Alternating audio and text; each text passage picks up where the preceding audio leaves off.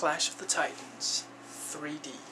Well, 3D. It was apparently added at the last moment, and it really shows.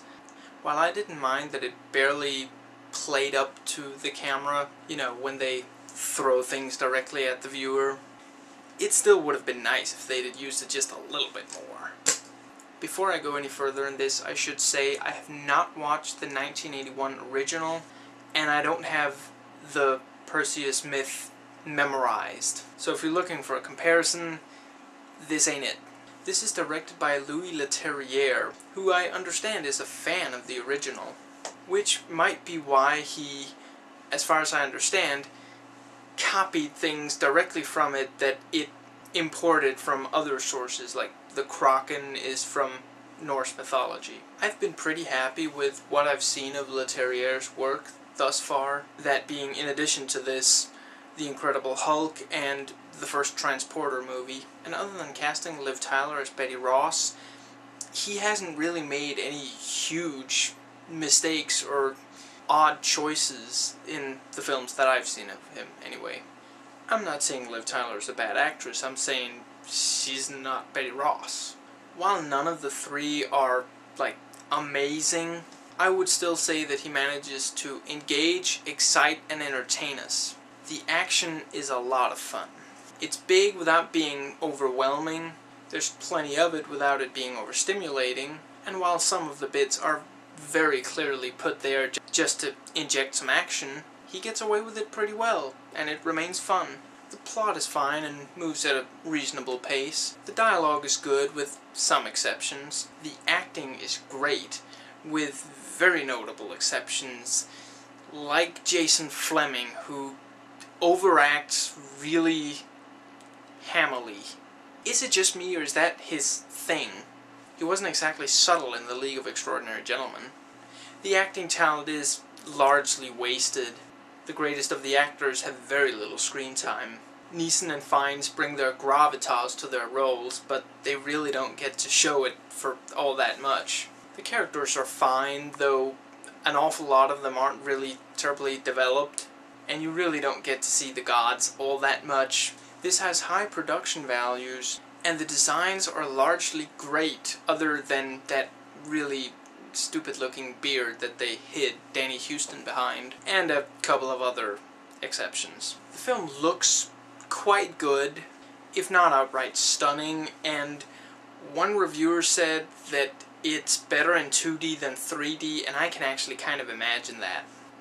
The CGI is really good, other than Medusa and the horses. Cardinal rule of animation: avoid doing things that are alive and things that exist in the real world. We can tell. Hire a horse trainer. I'm not talking about, you know, when they're flying and stuff. I'm talking about when they're walking. You can't make them look natural. Accept it. There's a little bit of a bonus for anyone who, like me, very much enjoyed The Kingdom from 2007, I think. Al-Ghazi is in this movie. I won't give away what he is, but you might recognize him pretty fast, and I enjoyed his character.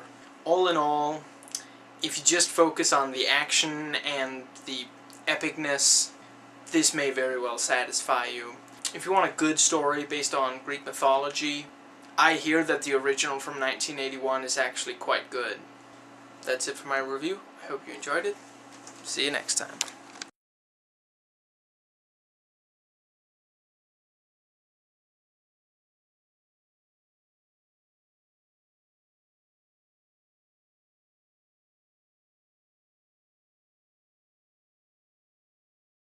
Okay, am I the only one who, the moment they saw the sword, thought, lightsaber? Come on, it's even given to him by Qui-Gon Jinn. The blade lights up, and when he isn't holding it, it's just the hilt, or whatever you call it.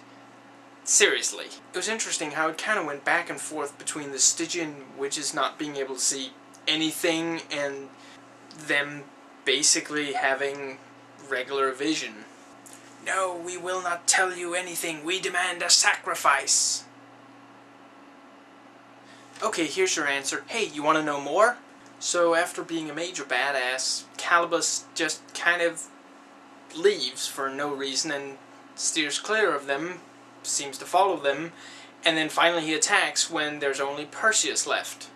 Why exactly? He took out like 5 guys when he first showed up. When the word Jin was first used, did anyone else think, oh, Andrew Duvoff's gonna show up and this is gonna be a completely different movie from now on?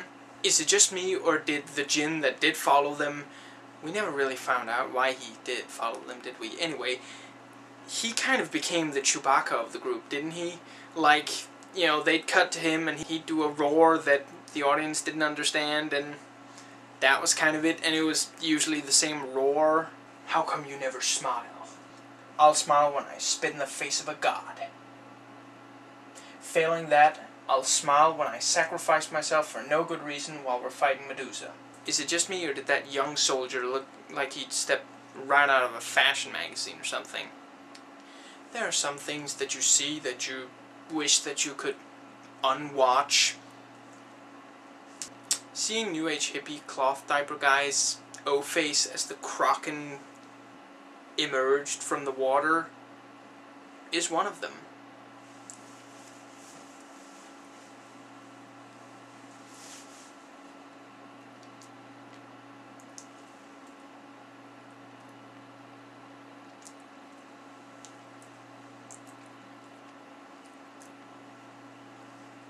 And you gotta love how the Kraken, for dramatic convenience,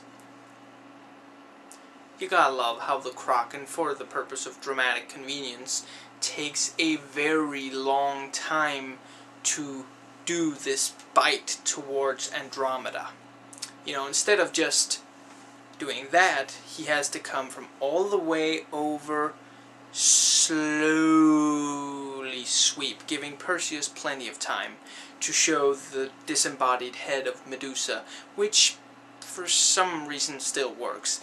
I suppose I can buy that, because maybe it didn't take her being alive to turn anyone into stone, but why are the snakes that make up her hair still alive and hissing?